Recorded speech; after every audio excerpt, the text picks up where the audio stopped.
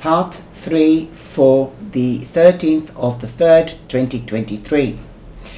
Like I said, you could be moving home or going on holiday. You could be getting that loan, and you could be signing official papers to buy that high ticket priced item, a car, a home, a holiday, a cruise, you name it. But you've got the root chakra here, and that means ground yourself. You've also got the sign of Mars.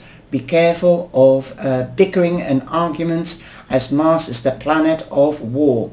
Also masculinity. So definitely masculinity is here twice, and that is the planet of Mars. So be careful. You could also be meeting with a Pisces, as this is the sign of Pisces. Again, you've got an answer, yes. Definitely great beginning.